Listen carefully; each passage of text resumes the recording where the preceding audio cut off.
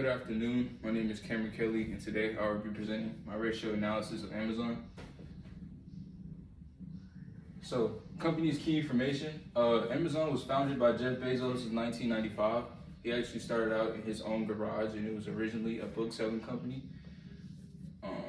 It's the biggest online retail store with headquarters in Seattle, Washington, United States. Amazon operates purely as an online retailer that does not have any retail stores at all.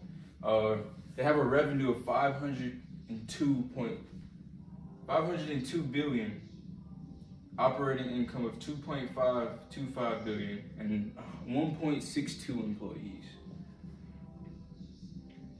So, as the graph here displays, ROE shows the firm's profitability. Overall, Amazon's ROE is greater than the industry average ROE in 2014. Amazon's ROE is lower than the industry average. However, Amazon's ROE is greater than the industry average between 2018 and 2017. Maintaining an upward trend in 2018, Amazon realized 23.1% of ROE, although it is a little lower than the industry average. Thus, Amazon's profitability measured by ROE seems to be very good.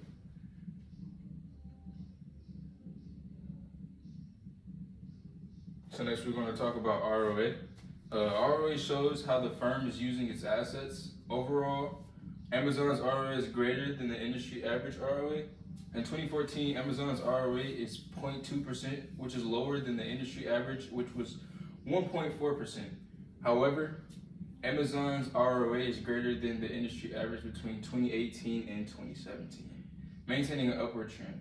In 2018, Amazon realized 7.5% of ROA, although it was a little lower than the industry average. Thus, Amazon's use of assets measured by ROA seems to be very good as well. Current ratio shows the firm's ability to pay off short-term debts. Overall, industry ratio is greater than the Amazon's average current ratio. Industry current ratio is greater than Amazon's average between 2008 and 2018, maintaining an upward trend. As you can see here, here's a graph of quick ratio. Quick ratio shows the firm's ability to convert liquid assets into cash to pay for short-term expenses. Overall, Amazon's quick ratio is lower than the industry average quick ratio.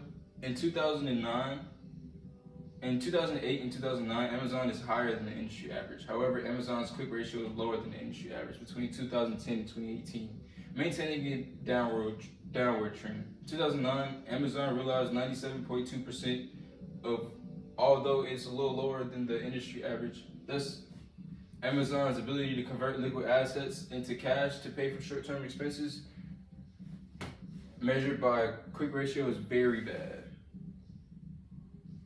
Cash ratio shows the firm's liquidity. Overall, Amazon's cash ratio is greater than the industry average cash ratio. In 2017 and 2018, Amazon's cash ratio is lower than the industry average. However, Amazon's ROA is greater than the industry average between 2008 and 2011.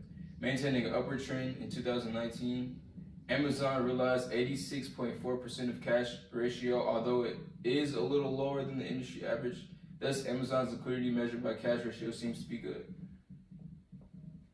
Equity ratio shows the contribution from shareholders to the firm's resources. Overall, Amazon's equity ratio is greater than the industry average equity ratio. In 2010, Amazon's cash ratio is lower than the industry average. Inventory period shows how efficiently a firm can convert its inventory into a sale. Overall, Amazon's inventory period is lower than the industry average inventory period. Thus, Amazon's efficiency to convert its inventory into sale measured by inventory period seems to be very good. AR period shows the money that customers owe to a firm for goods already provided. Overall, Amazon's AR period is lower than the industry average AR period. AP period shows how quickly a firm makes payments to creditors and suppliers that extend lines of credit. Overall, Amazon's AP period is higher than the industry average AP period. Operating cycle shows the days required for a firm to receive inventory, sell the inventory, and collect cash from the sell of the inventory. Overall, Amazon's operating cycle is lower than the industry average operating cycle. Cash conversion cycle shows the time that a firm takes to convert its investments into inventory and other resources into cash flows from sales. Overall, Amazon's cash conversion cycle is lower than the industry average cash conversion cycle. For my summary and conclusion, from the ROE analysis, Amazon's ROE is greater than the industry average ROE from 2015 to 2018. Amazon ROE showing an upward trend, meaning Amazon maintained a profitability trend within these periods.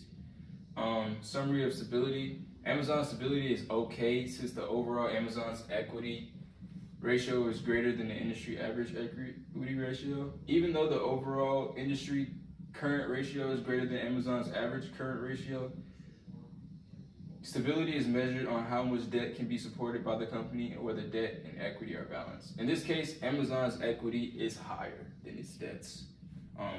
That concludes my video. Thank you for your time. Have a nice day.